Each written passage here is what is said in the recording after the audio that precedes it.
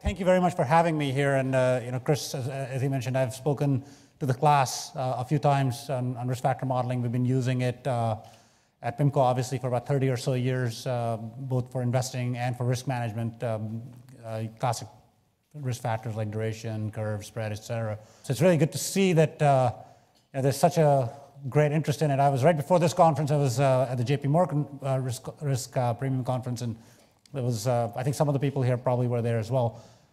It's 500 or 600 people there as well. And apparently there's another one going on in California right now. So great resurgence of interest in this topic, great resurgence of interest in quantitative finance. So that's all very good. So the presentation is loaded. And let me just tell you a little bit about what the goal was here. So as an investor who looks at economics for motivation, so I manage the quantitative portfolios team at PIMCO, but PIMCO, as you know, is a macro investor, is a top-down investor. Risk factor investing is extremely critical there because the risk factors themselves are representation of some sort of underlying economics. So what you'll see in my presentation today are two things. One is the empirical part, which goes back and looks at data from a simplified perspective. I call it a higher level of abstraction than the typical factor investing. And then the second part is actually somewhat more proactive. As a portfolio manager, I'm required to step a step beyond the academic paper reporting, et cetera, and say, what am I going to do in this new environment with negative yields and the government in the mix. So I'll talk about risk factor investing or risk premium investing in the context of what's happening in the world with very low yields, et cetera. So let's talk about the three things that I'll address. The first one is this idea of trend and carry as a simplified version of risk factor investing and risk premium investing. The second topic is about what I just mentioned, risk premium investing in an environment of negative yields. And the third one is a discussion of framework. It's not a new framework, but applying this new approach, I guess, to an old framework to try to explain how risk factor investing or risk premium investing could be incorporated in the new environment. So those are the three pieces. The first one is a published paper, and I think some of you might have seen it already. It's published on our website, but it's going in the Journal of Portfolio Management, and it's called Trend and Carry in a lot of places. And as you can probably imagine or realize, it's hopefully a modest enhancement or what do you call it? It's a parallel development to this beautiful paper by Cliff Asness and his team called Value and Momentum Everywhere. So we're a little bit modest, so we just in a lot of places. And we think in terms of market observables, and that's why I look at trend and carry instead of value. So, the two papers come to relatively similar results, I would say, but the trend and carry approach is probably more implementable in a very direct cross-sectional sense instead of looking at historical data. So let me get into this paper first, and before I get into it very deeply, let me just remind you of something that you all know. If you have taken a advanced economics or advanced finance course, and I've just taken three equations. This is from John Cochran's book, first chapter of that book that most people have seen, and this is just a modern way of trying to explain pricing and risk premia.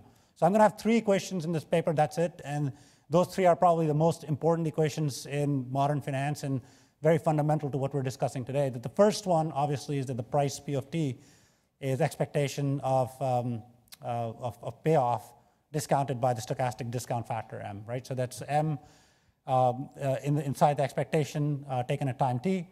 And if you take this and you assume that you follow a log normal distribution with simple CRA utility with some risk aversion function gamma, you get the very easily derivable result for the risk-free rate, which is that the risk-free rate is equal to a subjective discount factor term delta plus term that comes from risk aversion times consumption, volatility or consumption change, that's delta log of C. And then the third term, which is a convexity term, which says that if volatility or consumption rises, then that has an impact on the rate. So if you take a look at this equation, it essentially says that if risk aversion is high, rates will be high. If consumption growth is high, rates will be high. The uncertainty also contributes, but in the other direction. Okay, that's the first equation as applied to interest rates. And this will have some bearing on when I talk about negative rates and negative discount factors, or very positive discount factors that come from negative interest rates.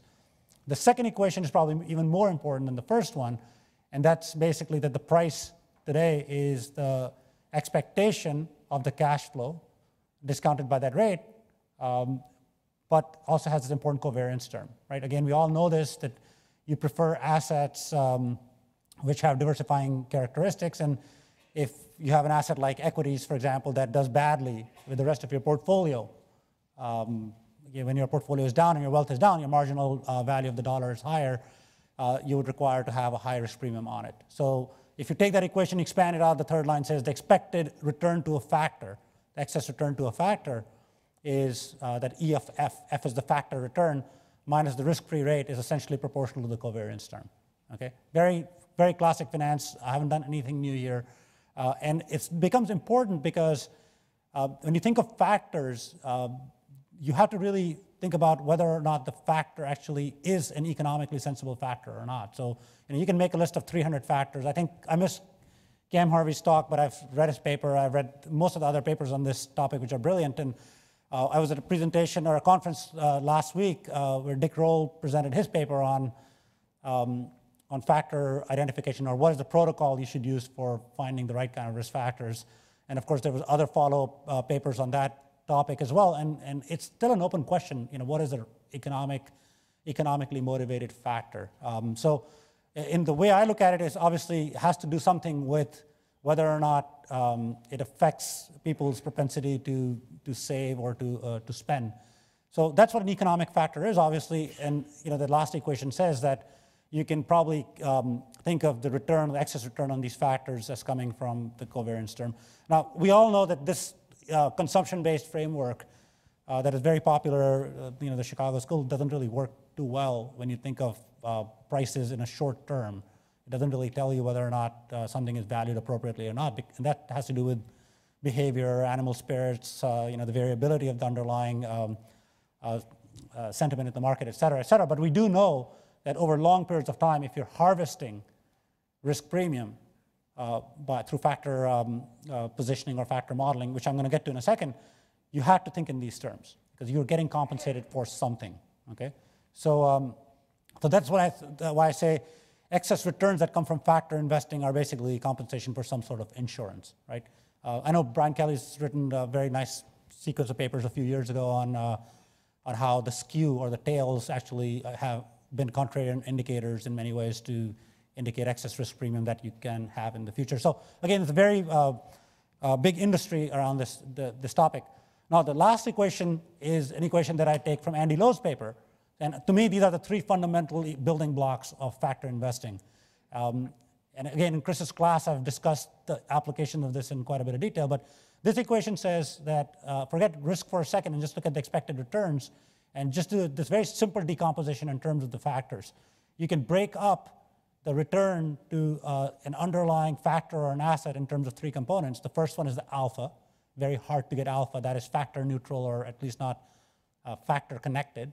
The second one is what we call timing returns. So that's the correlation of the beta, which is your exposure to the factor, times the factor returns. If you're long a factor and the factor goes up or has positive returns, you get positive returns in the portfolio. So this is the contribution to the portfolio returns. If you have a factor that goes south or has negative returns, you want to be shorted. You have a negative beta. Okay, the factor timing is the second component. And the third one, of course, is the most important component for risk premium harvesting, which will form the second part of my talk when I talk about risk premium in the world of negative yields, is you just want to be short insurance where the implied value of insurance that you're getting paid is higher than the actuarial or hedging value of the insurance, right? So if you go back to the previous equation I showed you, if you believe that excess return comes from being short insurance, then the third equation says that the risk premium comes from being short this insurance. Okay, so the framework, I'll give you a little preview when I talk about the framework. In my way of looking at things, which is a simplification, I think in this environment it's very important to think of assets and factors not just as things that have had empirically good returns, but assets and factors in terms of classification of are they insurance factors or investment factors. And I think this dichotomy becomes more and more important as you get to these very strange but important inflection points in the level of yields and credit spreads and so on. I'll talk about that in a second, so I don't want to give you all of the story just yet. But the point is that if you take these three equations, it says that by factor timing, by harvesting risk premium, by being short insurance, and then finding things that are orthogonal to it, to the alpha, you can actually generate excess returns. Now, there is a big discussion, as you probably know, or if you don't know, I'll tell you, on momentum. So momentum, obviously, you know that does not very neatly fit into this explanation as compensation for being short insurance or risk premium.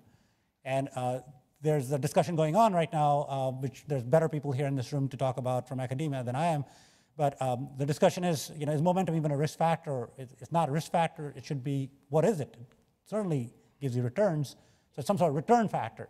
So again, my simple way of looking at things, momentum probably belongs in the middle part, which is more of a cyclical timing source of return. And risk factors belong in that last part, which is the risk premium part. Okay? And that's why I think the combination of the two works so well. Okay? And that's what I'm going to get into now. So that's the body of the empirical paper that I talked about.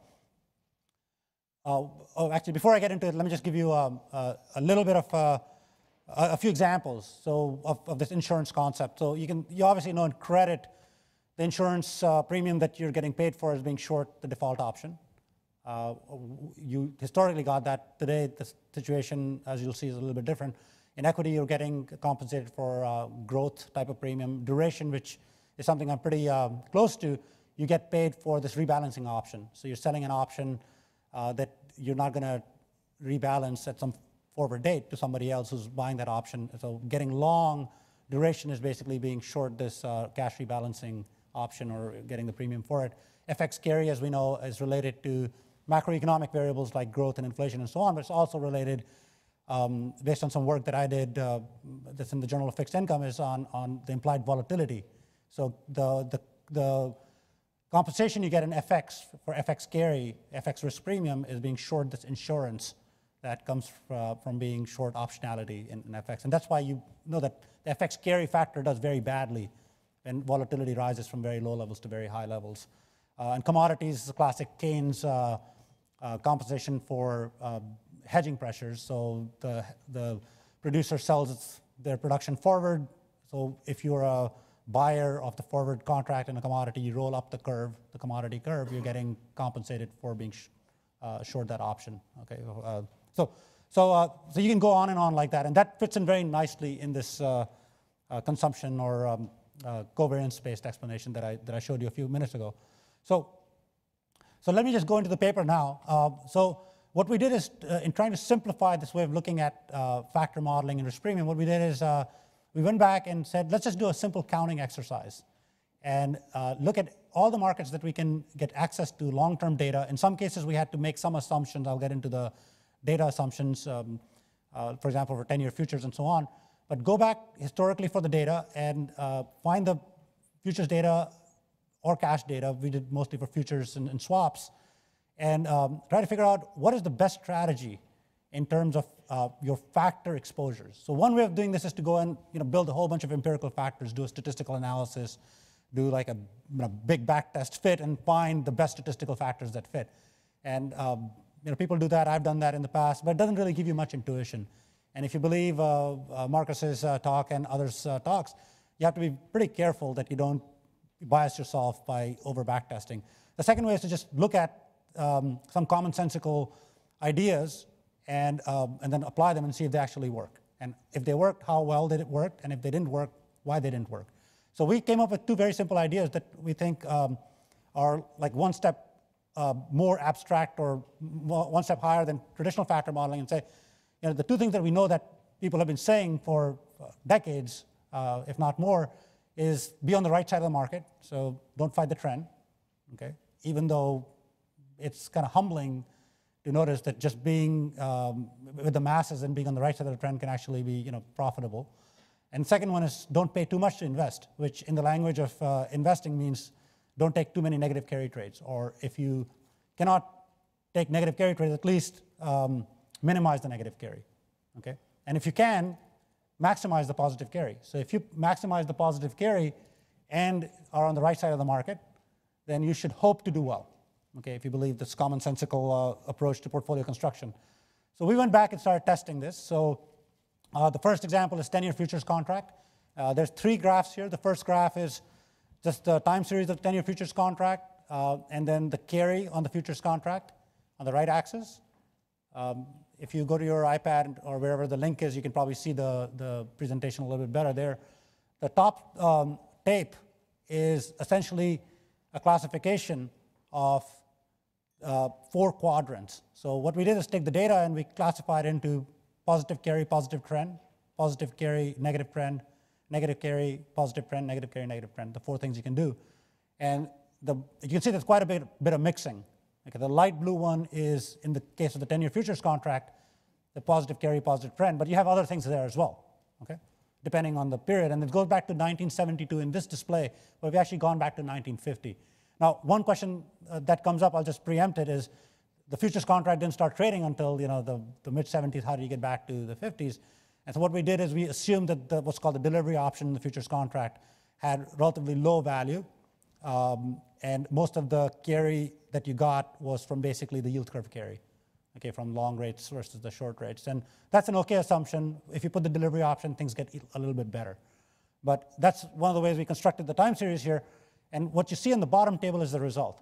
So what you see is that your intuition was indeed correct. Positive carry, positive trend is the right thing to do. And the average returns, if you look at this table, were about 2.9% over the whole period, annualized. But if you break it into these 4 categories, you find that the positive carry, positive trend was plus 5.2%. Negative carry, negative trend was negative 4.2%. Okay, and the other 2 were in the middle. So for rates, for sure, it looks like doing the sensible thing was the sensible thing, which was the profitable thing.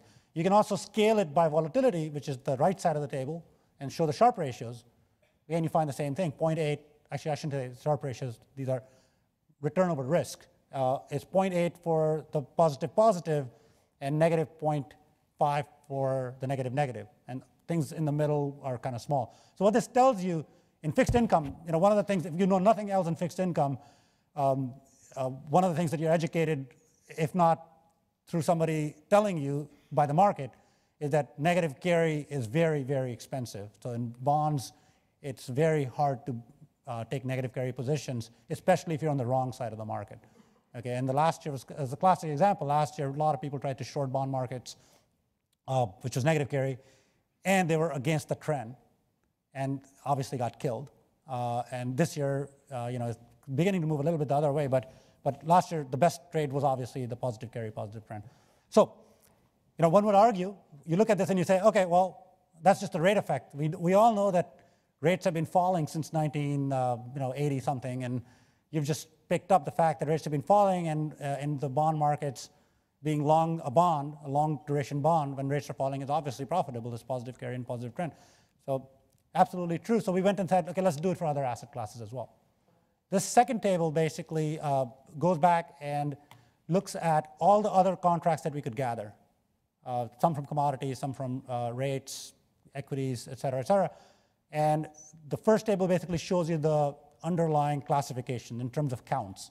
How many times did you spend your time in each one of those quadrants? And you can see in commodities, there was a lot of time that you were in negative carry, negative trend.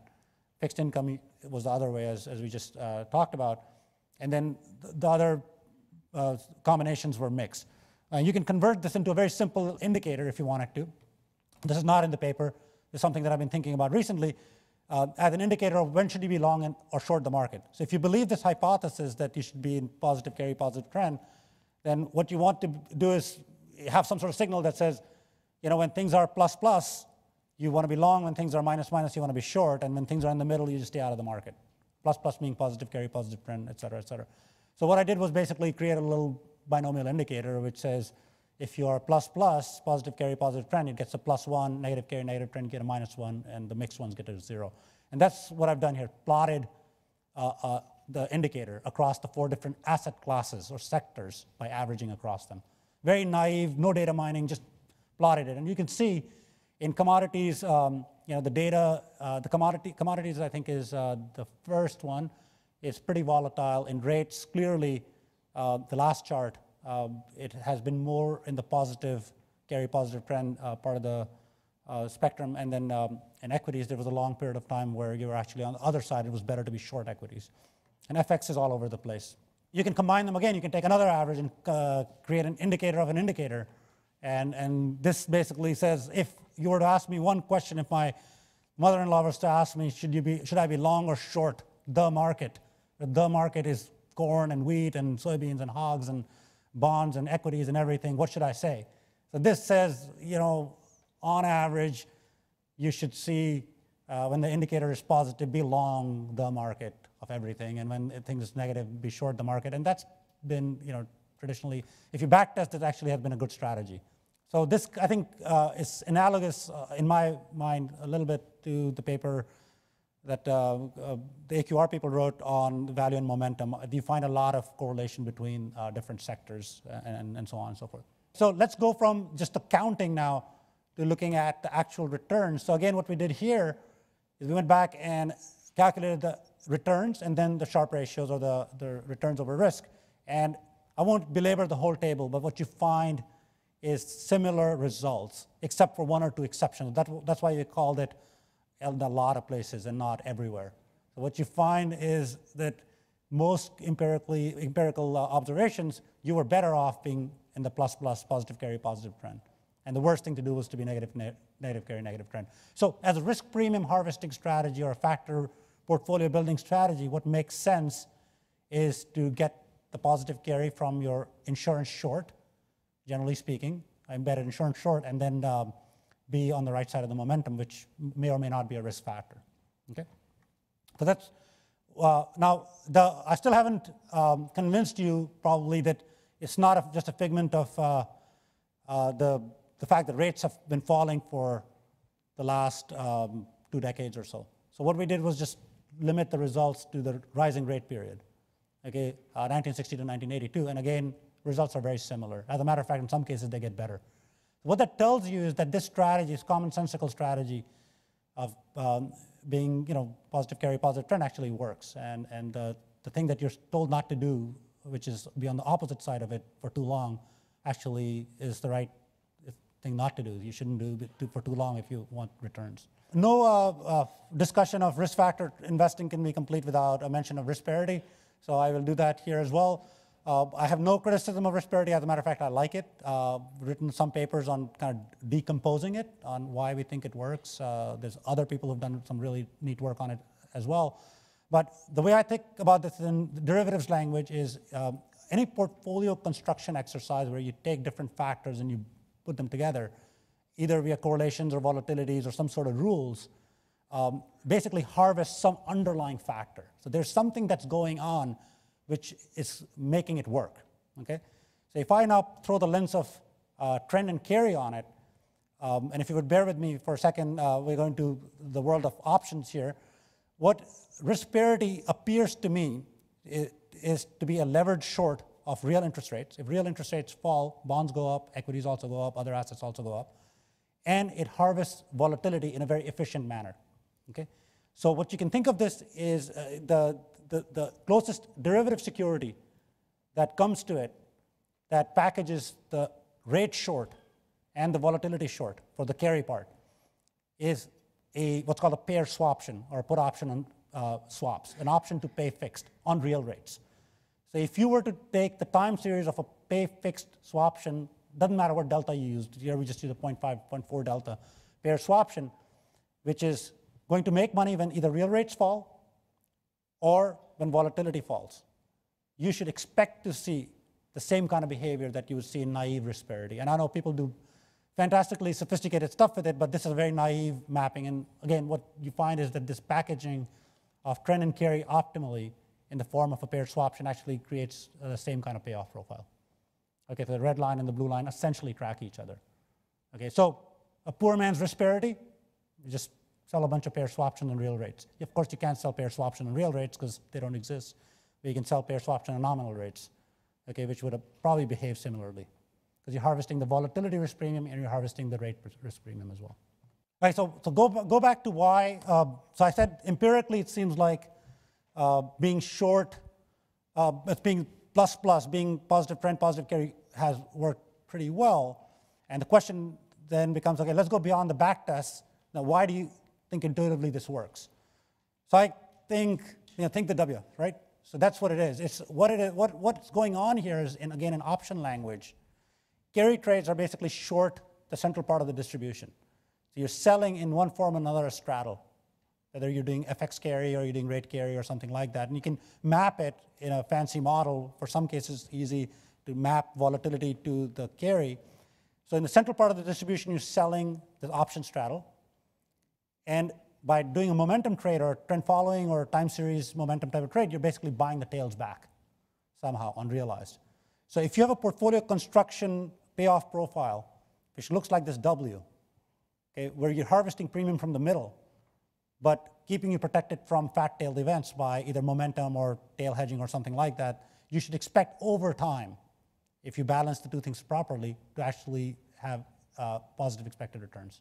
Any other combination, an inverted V or a long V upside regular V or inverted W shouldn't do as well intuitively because it's not immune to one of those two types of moves. Okay? Now this becomes very important. In retrospect, if you go and create a W in most asset classes and run a back test, this actually works. It's not surprising because we came to this after we knew that trend and carry worked. And it goes back to the criticism discussed earlier today. But the question becomes is in a forward-looking environment, when yields are very low and the center part of the distribution is getting squished down by central banks, is it still expected to work as well? Okay, because you're not going to get as much carry anymore, but you still have the other part of the trade. So let's go into that in a second, and I'll wrap up. So let's go into negative yields. So here's just two quotes side by side that tell you how far we've come.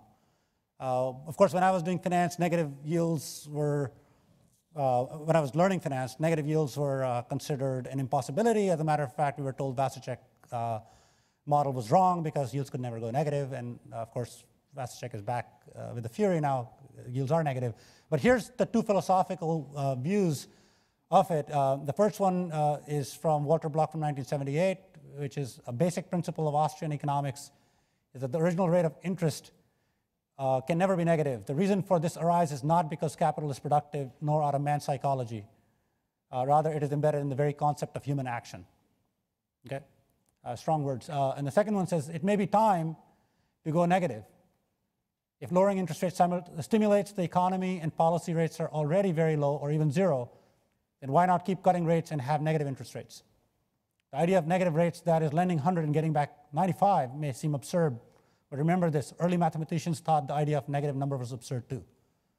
Right? That's from Greg Mankiw. So again, very different philosophical approaches. And what is an investor supposed to do when you've got both of these being reflected in pricing and market perception and so on? More of the second today, obviously, because rates are negative in a pretty large part of the world.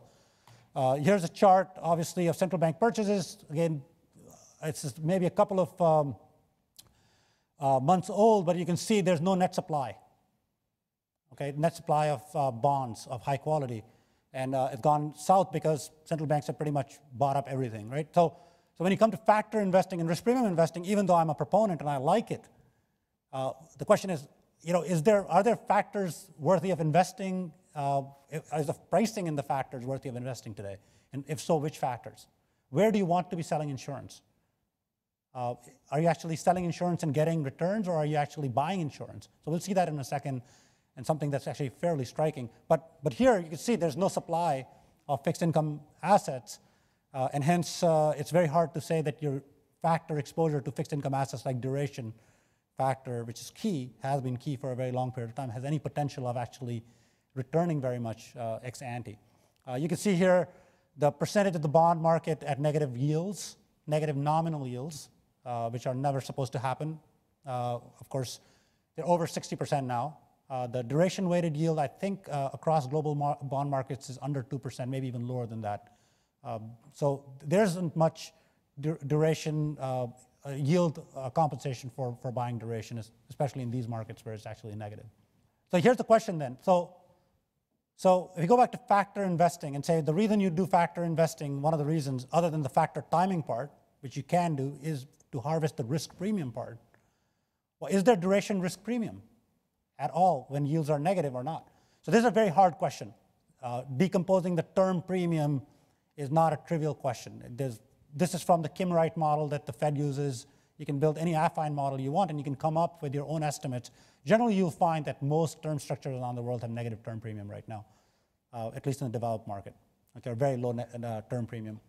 While you're considering that things might actually be even worse, because now we have I'll give you a hand-waving argument, again, not mine, goes back to Fisher-Black, which says that things could actually be even worse. So if you're thinking of a factor to invest in, let's say, today, and that factor is the steepness of the yield curve. The duration basically makes its money from the steepness of the yield curve. You keep selling insurance, hopefully, by extending duration, and you keep getting compensated by the rolled out and carry and so on.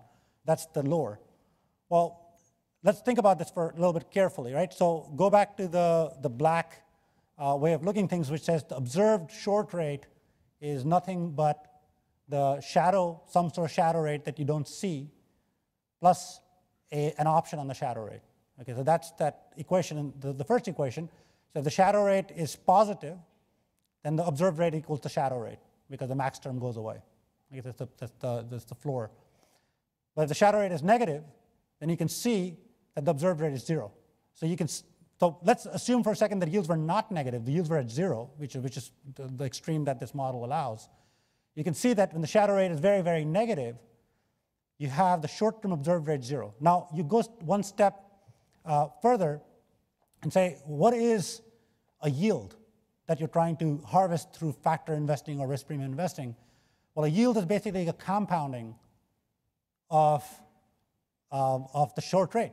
That's what all a yield is. You're just buying short rates at all future points in time. So if you compound this equation, it's a compounding of expectations, plus compounding of the risk premium on top of expectations, plus, in this way of looking at it, compounding of the shadow rate call. Okay, so when rates are very, very low, you're getting 3 different contributions.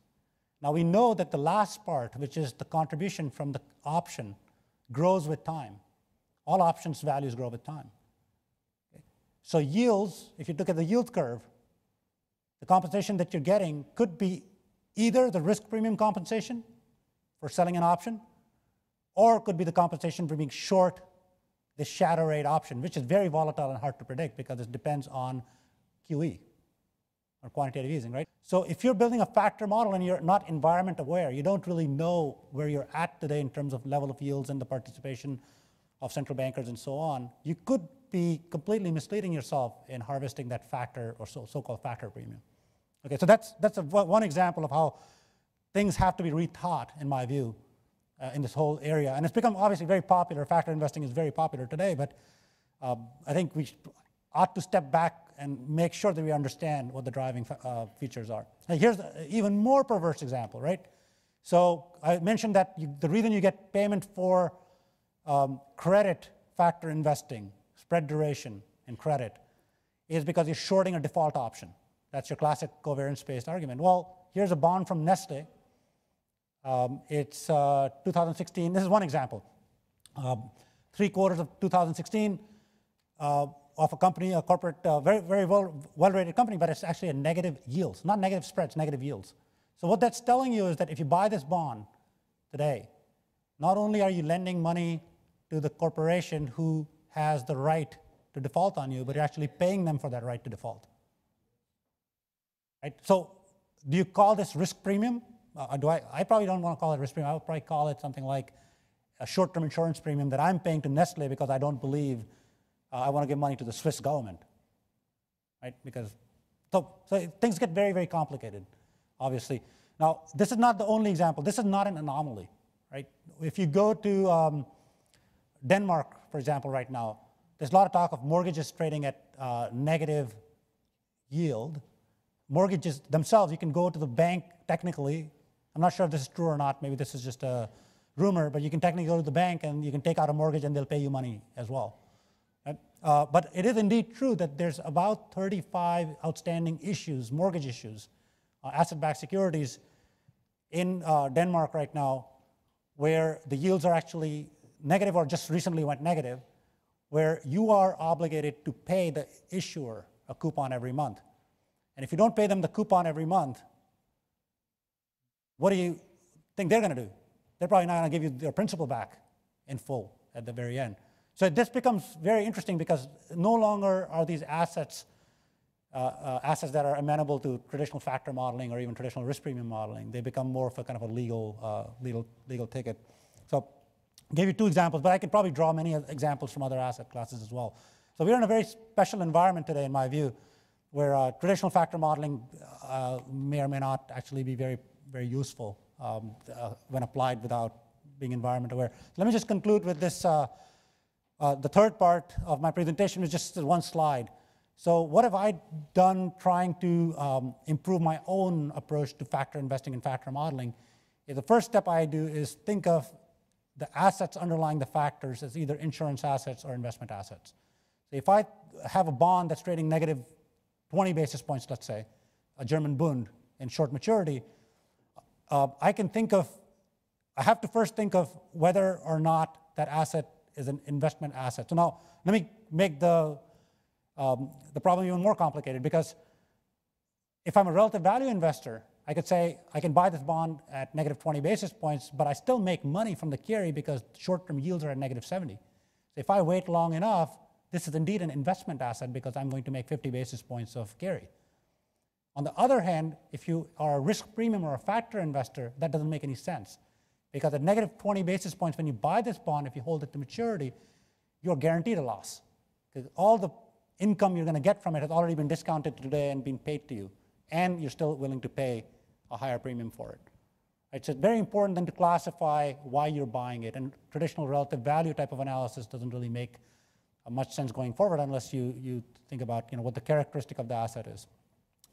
In conclusion, what I think is you could probably still get on for a few more months, maybe for a few more years, in factor investing, with a factor investing approach for most asset classes. But in the case of fixed income asset classes or very credit heavy asset classes, I think that framework for the time being is probably not very useful, or at least should be tested. And it is, where does it lead us? At the end of the day, it says, after you can't forecast the risk premium part, you can't really figure out the timing part, you still have to go back and look for alpha. So with that, I'm going to stop my presentation, give it to Kent to discuss it.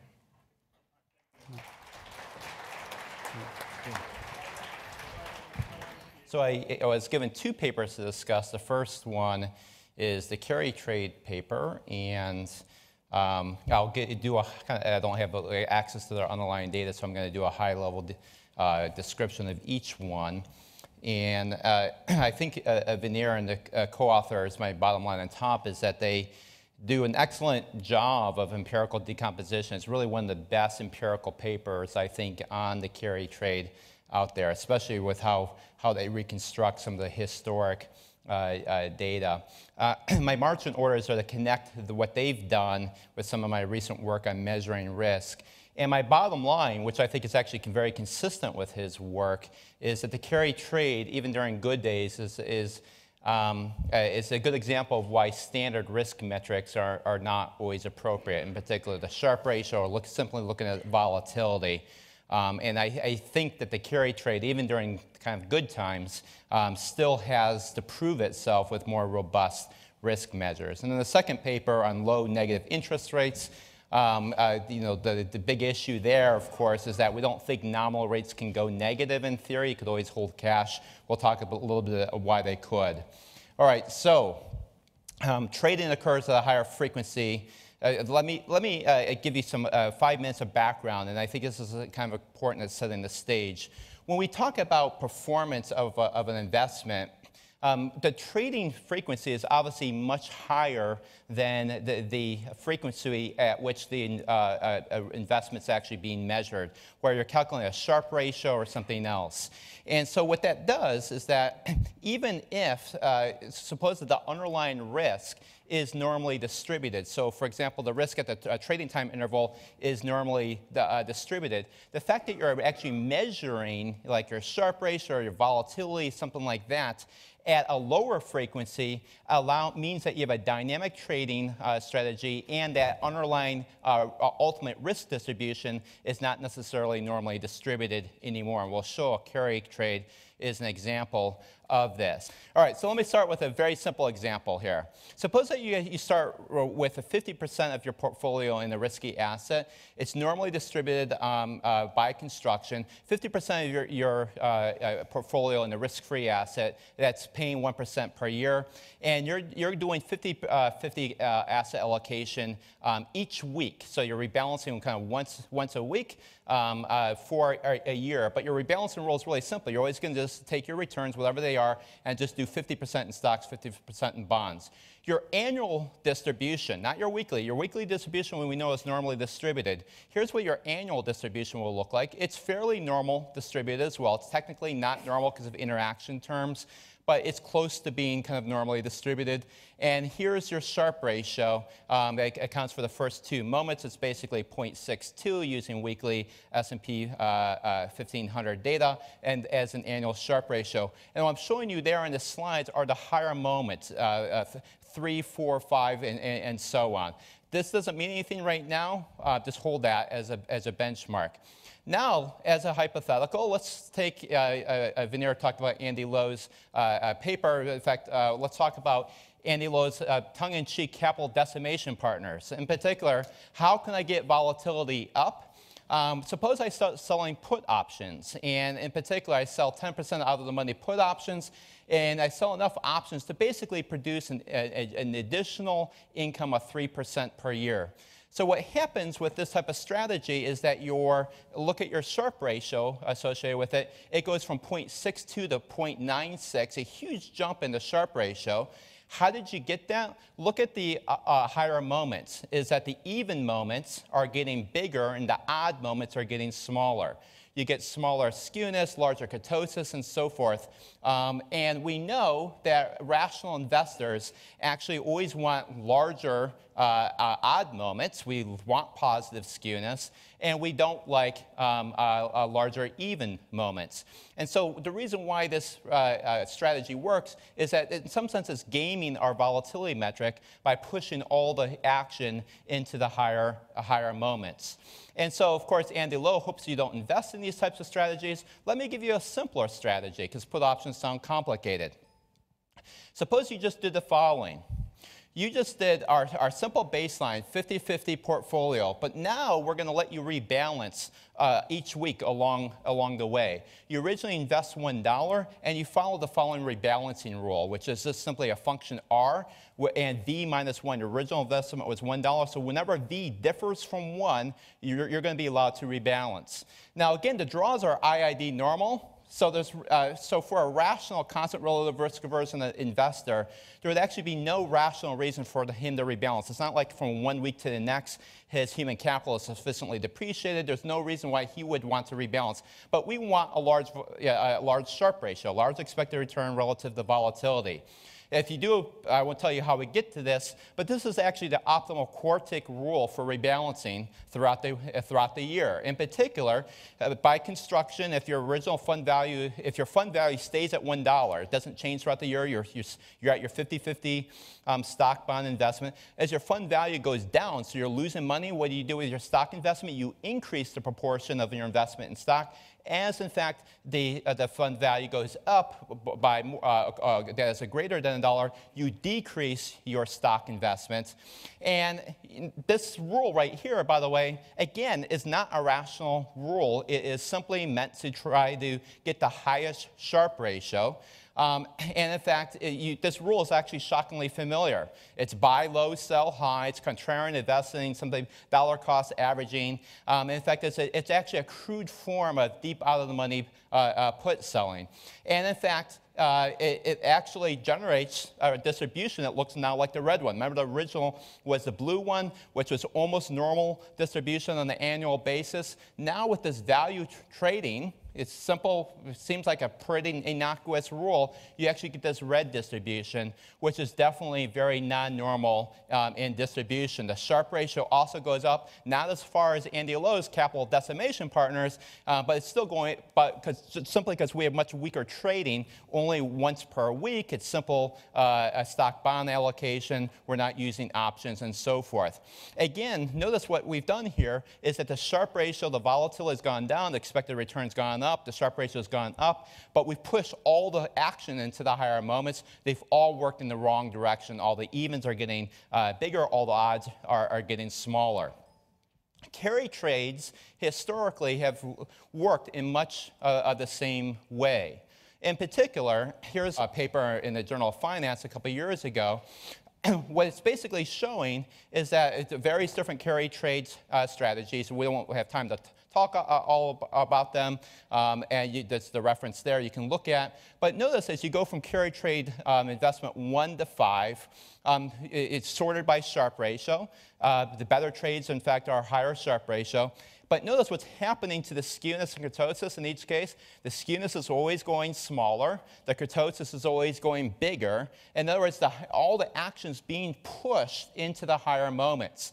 And by the way, the carry trade can actually, Veneer has a very nice paper in 2007 that actually shows the connection between carry trades and option trading. My bottom line is that we need, if we're evaluating carry trades, just a much more robust measurement. And that's what I've been working on. Basically, economists really think expected utility, not volatility, is really the paradigm and still the most compelling comprehensive risk measure. Recent literature on rare events has shown that expected utility is actually really good at generating lots of different price moments in the literature.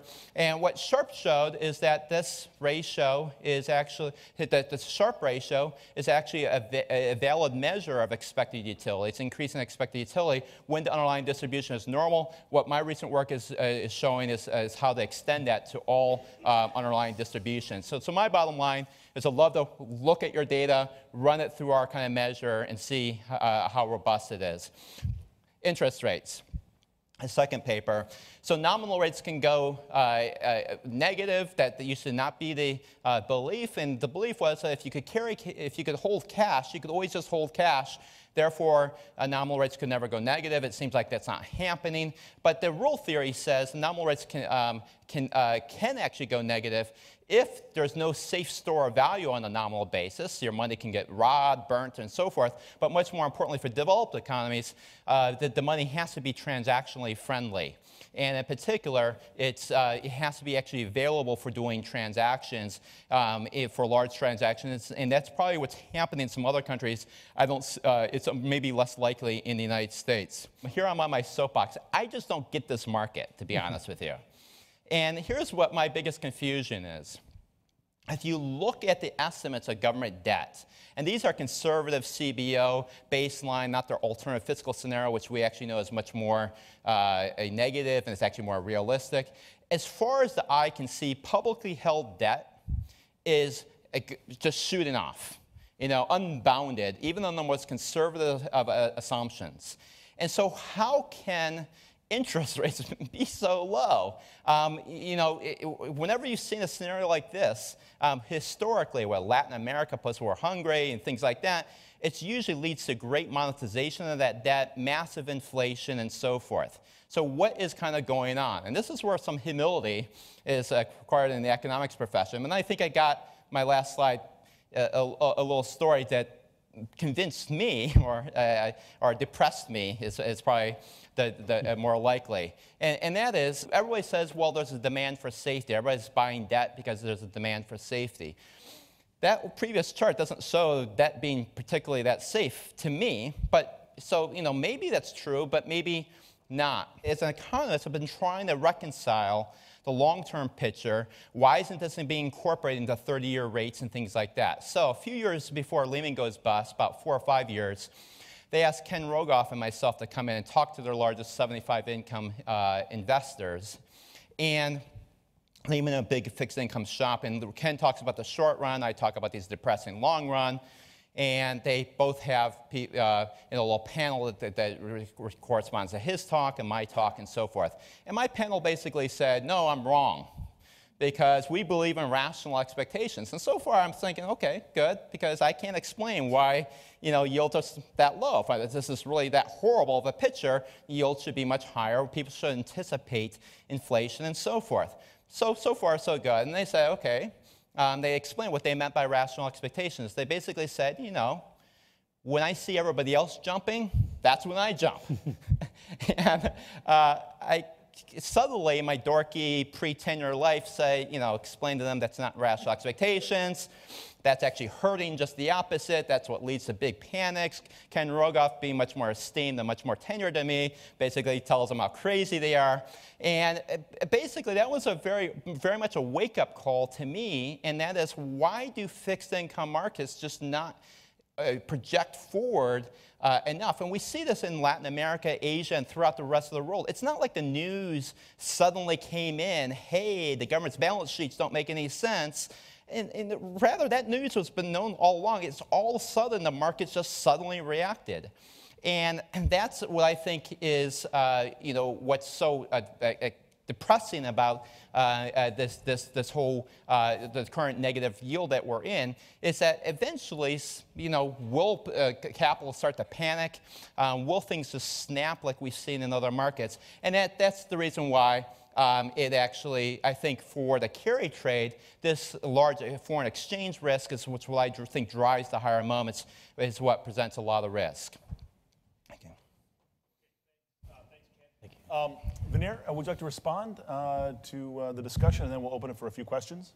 I think everything Ken said makes a lot of sense to me. Well, to continue that very last point, I'm interested to hear both of your thoughts. And how does also inflation and printing money comes into the picture of the negative yield? And if that all ties to factor investing, that's also great. But even just continue that argument with Latin America and all these other places, and the sudden sort of spikes and the ability for U.S. to print money and the inflation where it is today. Does it still not make sense? Yeah, I think it comes back. I'll take it first, and Kent, you can jump in as well. But so there's two things going on that are, I think, mutually opposing here. So if you think of low rates as stimulative of inflation, that's the advertised reason for having low rates. You want inflation to rise. But it's not going up. The only way I interpret this is that there's maybe in the minds of either the rational or the irrational investors that future inflation will be combined with some sort of default. If you think of a default on, so you can take money from people two different ways. You can either not pay them back, default, or you can inflate it away. So depending on what the balance in people's minds is, if you believe that at some point this 15 trillion or so of printing press money has to get withdrawn, that results in higher defaults in the non-sovereign market. It doesn't matter what inflation is. You want to protect that cash.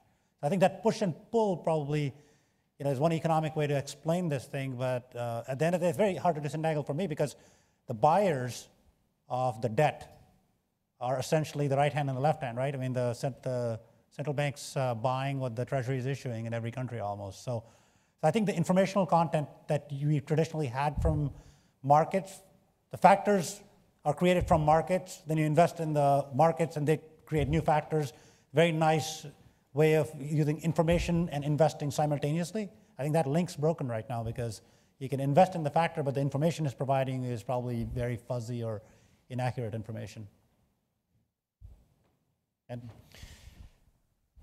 yeah, I mean, historically, what you've seen is that when you had runaway inflation, it was always driven by a fiscal policy problem.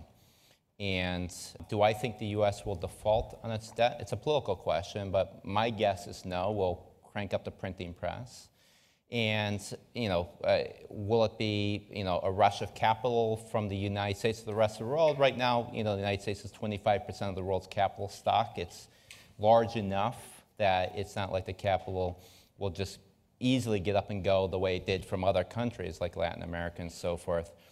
But without solving this fiscal policy problem, Veneer is exactly right. Either we have to not pay you back, or we're going to pay you back with weaker dollars. And for me, I just don't understand nominal rates in particular. To me, in the United States, they actually seem way too low. And by the way, the third approach that some countries like Argentina try to do, they try to pre-commit themselves by issuing real bonds, what we call TIPS in the United States. And that's a way of trying to, handcuff yourself as the government, saying we won't inflate our way out. But then who decides the inflation rate? Argentina decides the inflation rate. And so what do? You just lie. And you say the inflation rate is way below than what it actually is. And that's how they dealt with the problem. And so it's, but which is another way of saying they basically defaulted, or they're printing their way out even with real bonds. What's your physical intuition for Black's shadow rate? What's the physical intuition for Black shadow rate? I don't think, I mean, his paper is beautiful. It's 3 pages or 4 pages long, and it actually has very deep insights inside of it. But my sense from reading it a few times is that it's a mechanism. So for him, it was just a mechanism to explain, what rates, explain monetary policy or forward monetary policy, value of money without actually putting a bound on nominal rates. So he's essentially saying that it doesn't matter what nominal rates are. If you can take, if you can print money and take the shadow rate down, which is what's driving the economy, driving mortgages and so on, you don't really care what the nominal rate is. It's just kind of an option, or it's something that is just a remnant of the fact that the shadow rate is the thing that's moving the economy. And we know that, right? That 2 or 3 years ago, maybe few dealers came up with an estimate of the Taylor rule, which is basically translates from inflation gap and GDP gap into nominal rates. And they said, according to the Taylor rule today, given what the gaps are in the 2 economic variables, the short rate should be -8% or -6%. And obviously, that's the shadow rate that the Fed is targeting, in a sense. So one of the lessons of classical portfolio theory is that co-association prices assets. And Veneer, you had the expansion from John's book, and Kate, you mentioned it to some degree. But it's not just covariance; it's co-skewness, and those papers classically have existed for many, many years. In the carry trade, although you might think about carry trades having deep left tails, isn't the key the correlation in the tails? And that, this sort of pre-crisis notion of commonality in the tails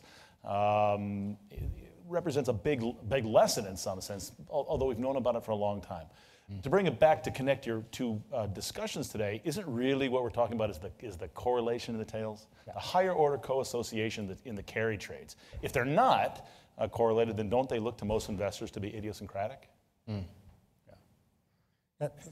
Go ahead. Okay. Yeah. No, I think so. All higher moments, you would think. I think Kent pointed exactly right. I think you prefer the odd moments to be high, and don't prefer the classic utility theory. But it is the tails that investors care about, and the co-skewness of the tails. And the expansion only holds when you have like a first order Taylor expansion. But that's exactly right. It's and what happens, for example, in 2008, is all carry trades simultaneously got hit. Not because the volatility went up, it's because the fat tail nature of all of them simultaneously got exposed.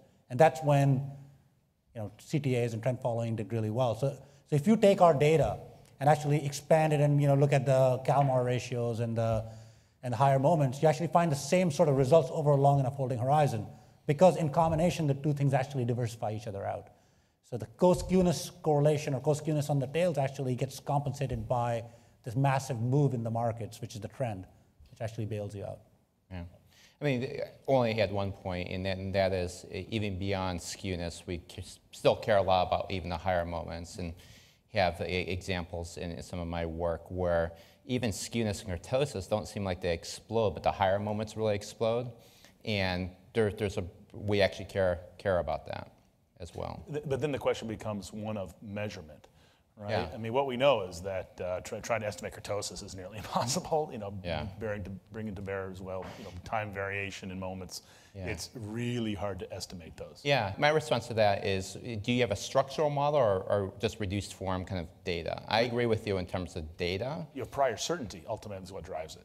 Sure. I mean, so if you actually have, if what drives the higher moments is your trading rules themselves, then you can actually estimate the higher moments very precisely. In other words, suppose that your underlying risk that you're trading is normally distributed. Now, you might have a confidence interval around those different parameters. But the dynamic trading itself is what generates the higher non-normal moments for the skewness, kurtosis, and so forth. So if you actually know what your trading strategy is, given your initial assumptions about the underlying distribution that you're trading, you can actually calculate what your higher moments are very precisely.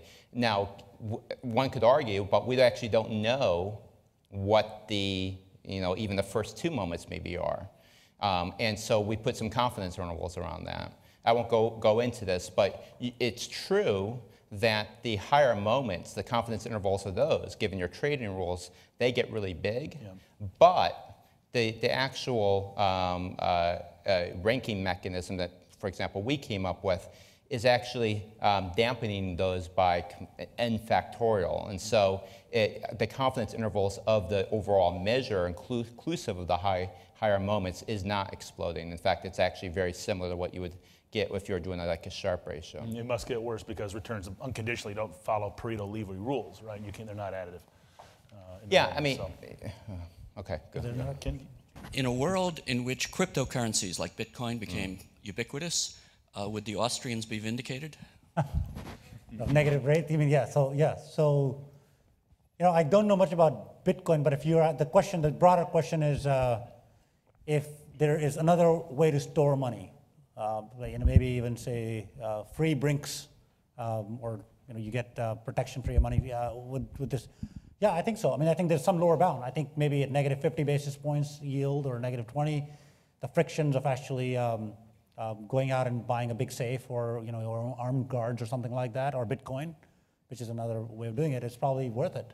So I think yes, I think the markets will get to that point. But that's exactly the fundamental. I could have maybe summarized my whole talk with just that. Is at what point is it risk premium, and at what point does it become a cost that you're willing to pay? And today it appears, and I think we both agree on that, is that a lot of markets look like they're not factor investing in the traditional sense. It's basically factor investing for protection. I mean, but you're absolutely right. I mean, for nominal rates to be able to go negative, you have to have some risky store or a value. And to the extent that, Bitcoin's pretty risky for a while, but to the extent that cryptocurrency in general can be kind of a non-risky store of value and it's transactionally friendly, then in theory you should never see nominal rates go negative.